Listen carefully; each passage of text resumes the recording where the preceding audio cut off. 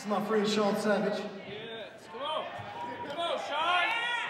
Yeah, boy. He's a first-year student. He's going to do a song for us. Shawn, what's been your biggest takeaway from first year? Jesus. Honestly, first year has been so amazing. It's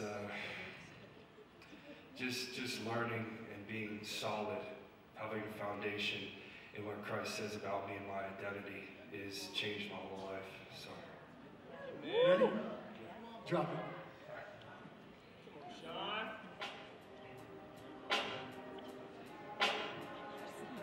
Come on, Shawn.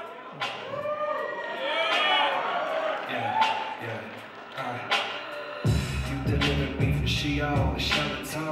You knit me together within my own mother's womb. The one providing all of my amenities.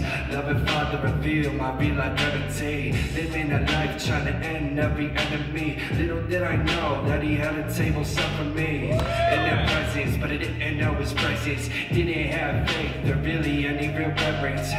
God revealed real reputable repentance. Deserved sure death, but I never served a sentence. Slave to free, made to be something so much more. Settled the score, paid the fine, made divine for a greater purpose. Cause when I seemed so wrong and worthless, Jesus shed his blood and said that I was really worth it. Now I found my value in the price of his purchase. Not defined by the fine, but freedom from my burdens. Never knew who I was really meant to be, because I truly never knew who was sent for me. And essentially it took nearly a century to get it to him through my heart and my mind mentally.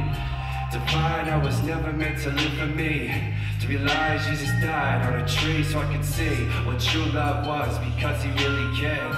He saw me for what I could be and never compared me to the old man who was dead and in past. He saw me innocent and transparent as glass. Living as a son I had never begun to give up fighting battles he already won. It's not about my past, his story, but how he transformed me by his story. And now I never need to fall back to sin. It's righteousness I've been practicing. He has called me humble and holy, righteous, holy, generous, loved, always looking right above. Compassionate, generous, loved King. He met me on the road with the robe and a ring. His God truly knows it's the most essential to not look on the outside but see inner potential.